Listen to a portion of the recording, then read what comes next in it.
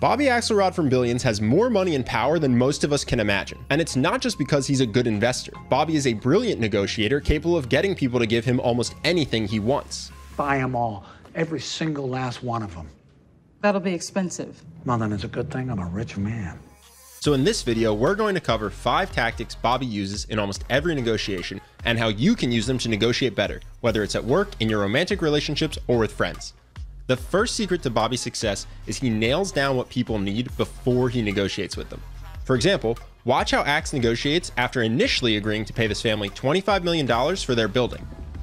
Which is why I am presenting you with a check, $25 million minus 16, which leaves you with $9 million.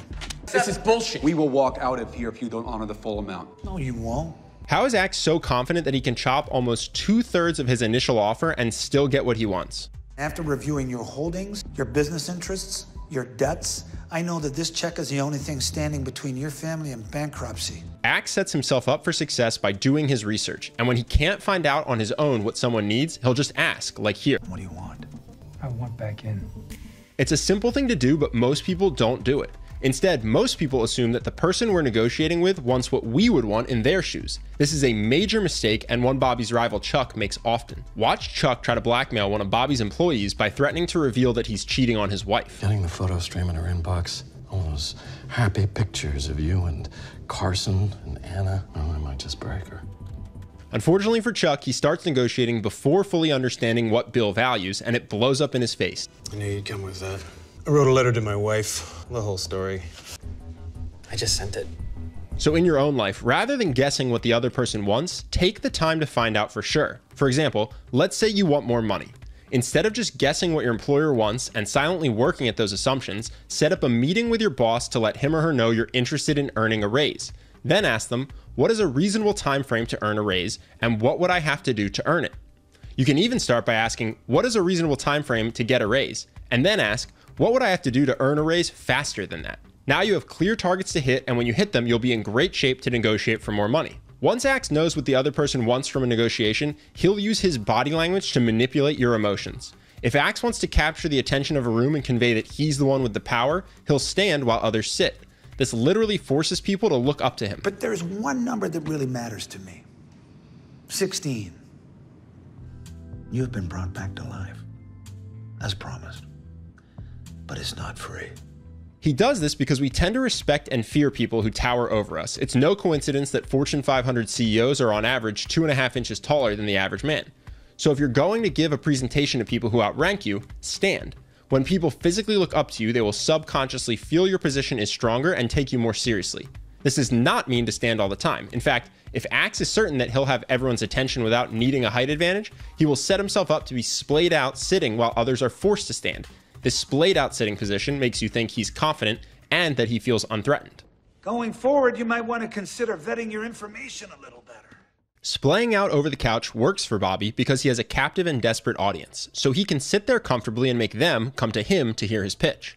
Positioning yourself like this at a networking event or party wouldn't be nearly as effective because without a captive audience, the person sitting while others stand is likely to be ignored. Now, while both of these strategies have their place, they're inherently a bit adversarial.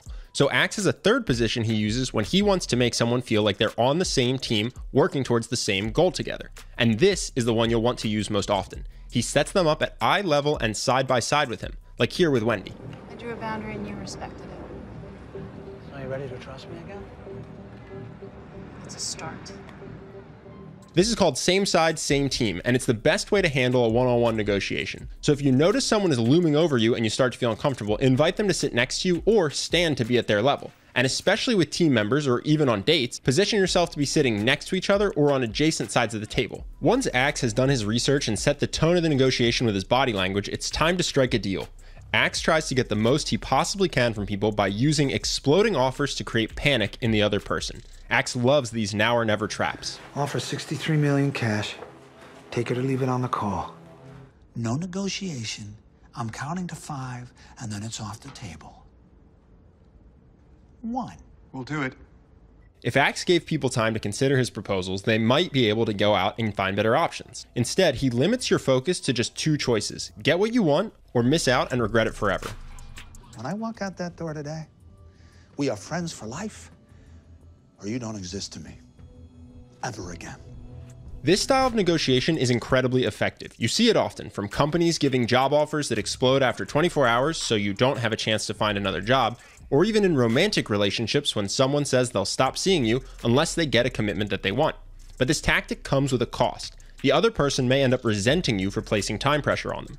As tempting as it is, you should avoid using this tactic. You'll get yeses from people who wouldn't have agreed if they weren't under time pressure, and those aren't the business agreements or relationships you want in your life.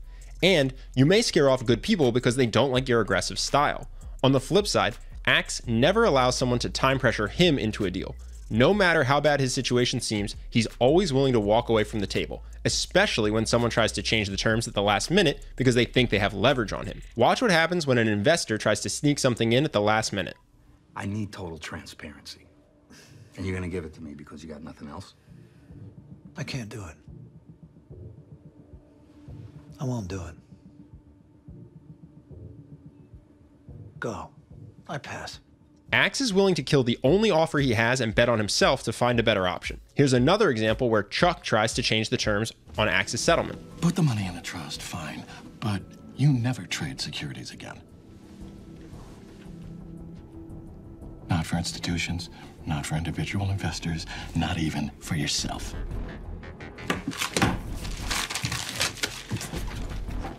In both instances, the other person thinks they have Axe in a bad spot and they try to add a last-minute term after having already agreed to a deal. This is a huge red flag and one that should trigger you to immediately walk away from a negotiation. If the new deal ends up being the best you can do, you can almost always come back to the table again after you've had time to assess things. Now, in your own life, it can be extremely tough to do what Axe does and walk away with nothing. So whenever possible, try to line up multiple options before you enter a negotiation. That said, one huge mindset that will help you a lot in business and in your personal life is realizing there are infinite options available to you at all times. So if you ever feel stuck taking an offer you aren't truly excited about, remember that just because you haven't seen the better offer doesn't mean it's not right around the corner.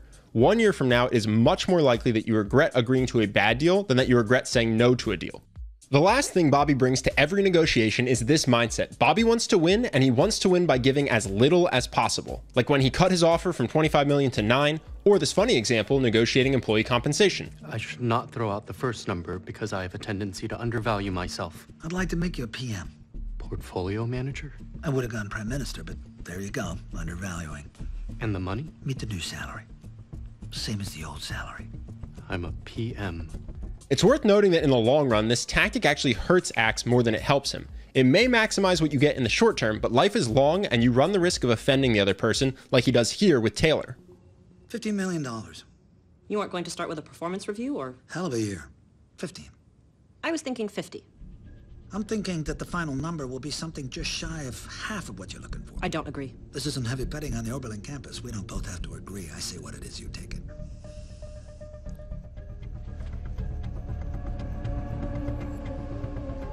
Taylor just ran Axe Capital for a year and made Axe $700 million. Given that, would it really matter if he gave them 50 instead of 25? Axe's mistake here is thinking of this as a one-time game.